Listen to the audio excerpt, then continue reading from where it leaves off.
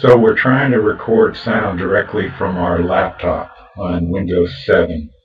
You just need to go down to the right, click on the volume there, make sure you enable devices to be shown because you want this stereo mix recorder to be the default. After you do that, you can decide what kind of properties you want to have and do that sort of thing. I just left everything default. Then I went to SoundForge for the first part, options, preferences, choose the audio tab, and then you'll want to change to the Microsoft WaveDriver and then choose the stereo mix one. Click on OK. Then go to your record button and start recording just to check it out.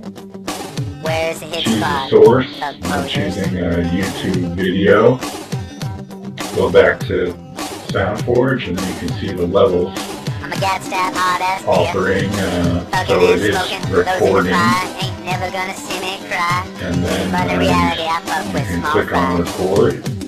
See, the levels haven't changed, so it is recording, and Just a dumb then you shit click teenager on with a gun. stop, Picking on the whitey and you will just see for in fun. SoundForge Playing cowboys and Indians in that the waveforms, which are very small because it was faint, but they're playing for you here. And I guess the other one is playing too. I didn't stop it.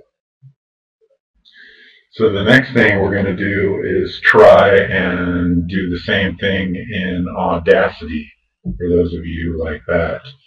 You can go to Edit, Preferences, and then go down to Recording Devices and choose the what do you call it? The stereo again. Click on OK. Thuggin' and smoking, those who defy ain't never gonna Go see me cry. to your But in reality, I sound fuck source, with small click fries. on play, go to Audacity, click on record, and in Audacity you can see that the waveform is building, which SoundForge doesn't do. I don't know why, but it would be cool if SoundForge did. Stop it. You can also choose your microphone input at that tab, which is very cool.